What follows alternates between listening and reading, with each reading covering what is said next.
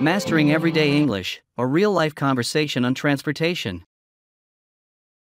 Excuse me, do you know when the next bus arrives? Yes, the bus should be here in about 5 minutes. Great, thank you. I'm new to the city and still trying to figure out the public transportation system. No worries. It can be quite confusing at first. Are you heading to the city center? Yes, that's right. I have a meeting there in an hour. I hope I'll make it on time. You should be fine.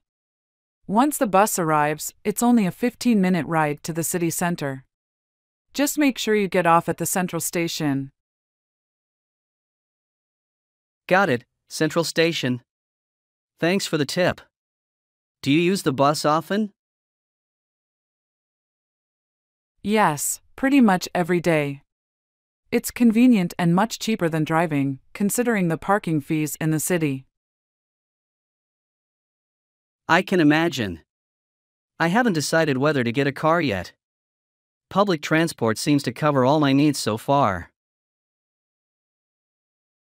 If you're living and working in the city, you might find that you won't need a car at all. The environmental impact is also something to consider. That's a good point. I'm all for reducing my carbon footprint. Plus, this gives me a chance to interact with locals and improve my English. Exactly. Speaking of which, your English is very good. How long have you been learning? Thank you. I've been learning for about 2 years now. I try to practice as much as I can. Keep it up. Immersing yourself in the language is the best way to learn. Oh, look, the bus is coming. Perfect timing. Well, it was nice talking to you. Thank you for the help. My pleasure. Have a great day and good luck with your meeting. Thanks, you too.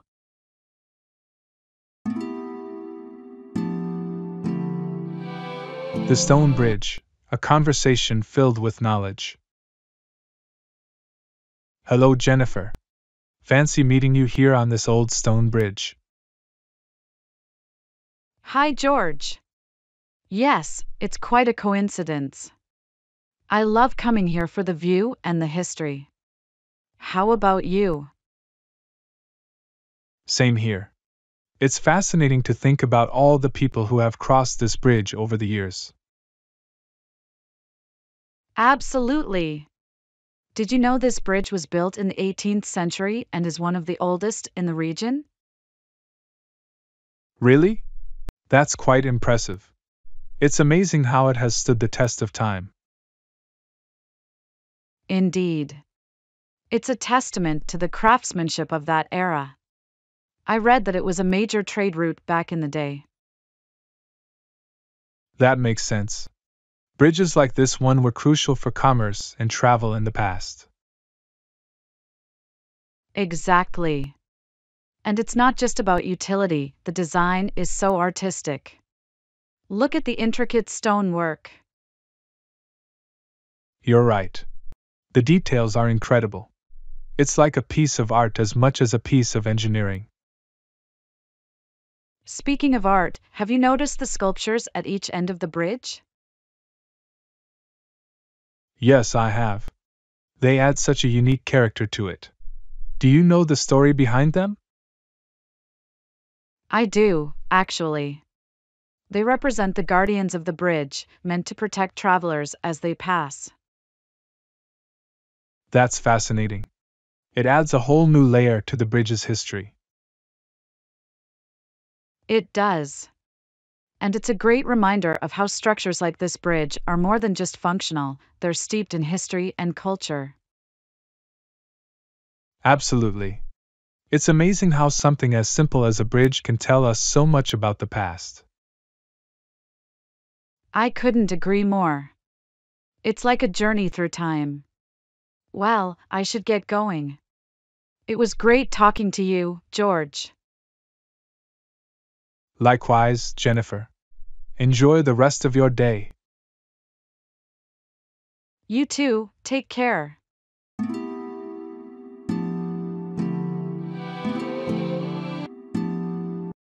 Explore Europe, a beginner's guide to travel. Does Owen like traveling to Europe? Yes, Owen loves traveling to Europe. What is the capital of France? The capital of France is Paris. Can Nancy speak Spanish in Spain? Yes, Nancy can speak Spanish in Spain. Is London a city in England? Yes, London is a city in England.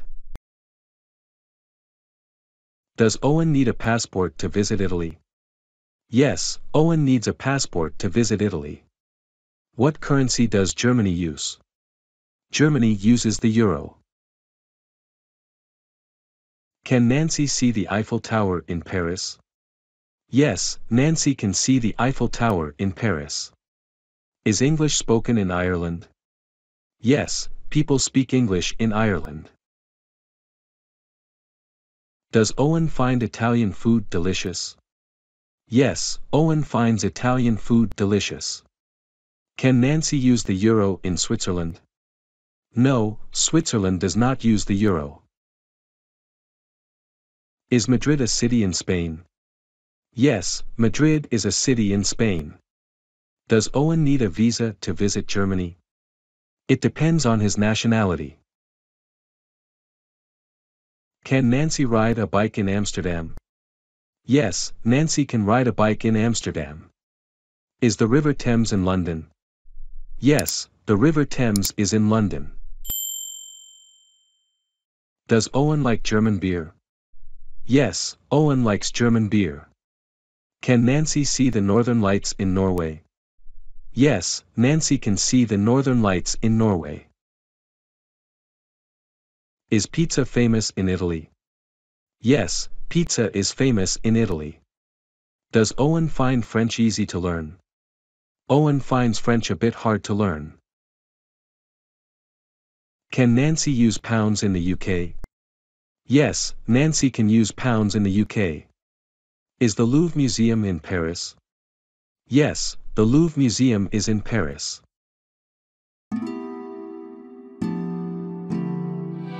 Dubai Diaries, an unforgettable stay at the Burj Al Arab. Hello everyone. I'm Charles, and joining me today is Linda, who recently returned from a spectacular trip to Dubai. Linda, it's great to have you here. Thanks, Charles. I'm thrilled to share my experiences. Dubai is a dream destination for many, and my stay at the Burj Al Arab was nothing short of magical. The Burj Al Arab is known as the epitome of luxury. Can you tell us a bit about what makes it so special? Absolutely, Charles. From the moment you arrive, you're treated like royalty. The architecture alone is breathtaking, standing on its own island with views that capture the Arabian Gulf in all its glory.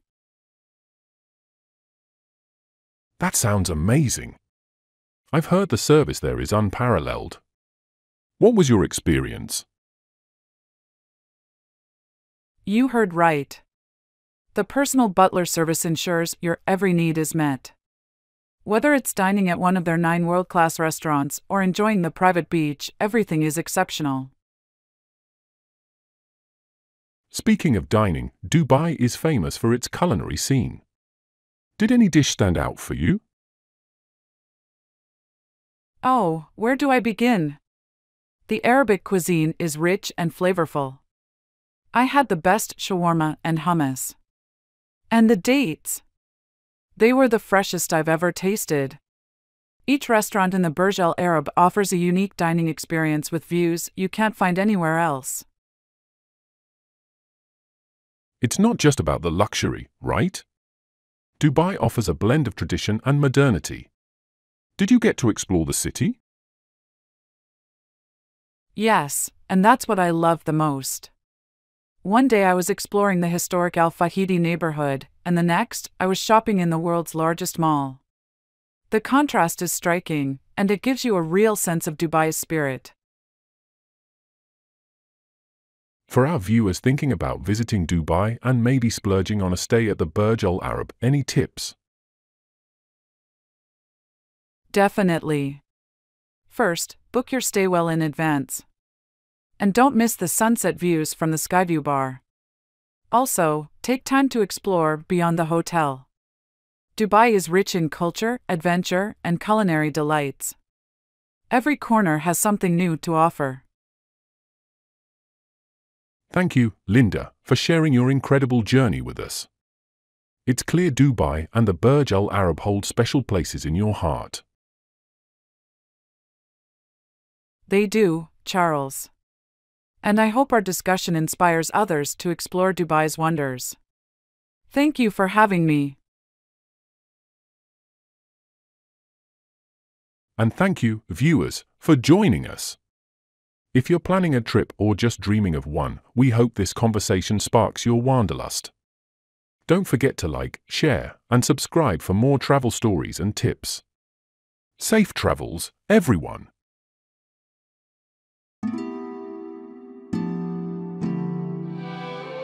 Discover new hobbies and English conversation. Hi Jennifer, you seem quite relaxed these days. What's your secret? Hi, Thomas. Honestly, I've been spending more time on my hobbies. It really helps to unwind. How about you? What hobbies do you have? I'm into reading and occasionally hiking. But I've been looking for something new. What do you enjoy doing in your free time? Besides reading, I love painting and trying out new recipes.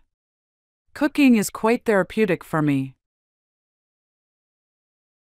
That sounds interesting. I've always wanted to try painting, but I'm not sure I'd be good at it. Oh, it's not about being good or bad, Thomas. It's about expressing yourself and enjoying the process. You should give it a try. Maybe I will. And cooking, huh? What's your favorite dish to prepare? I enjoy making Italian food. There's something about pasta dishes that's just so comforting. What about you? Any favorite dishes you like to make or eat? I'm more of a barbecue guy. Love grilling whenever I get the chance. But Italian does sound tempting. Maybe you can share some recipes? Absolutely, I'd love to. And I'd like to learn more about grilling too. Maybe we could exchange tips? That sounds like a great idea. And speaking of trying new things, have you taken up any new hobbies recently? Yes, actually. I've started gardening. It's quite rewarding to grow your own vegetables and flowers. Gardening, huh? That's one I haven't considered. Sounds like a peaceful activity. It really is. Plus, it gets you outdoors. You should come over sometime, I can show you the basics. I'd like that. Thanks, Jennifer. It's great to learn about different hobbies. Maybe we can start a hobby club. I love that idea, Thomas. Let's do it. It'll be fun to share our hobbies with others and maybe learn a few new ones along the way. Agreed. Thanks for the chat, Jennifer. I'm looking forward to our new adventures. Same here, Thomas. Take care and see you soon.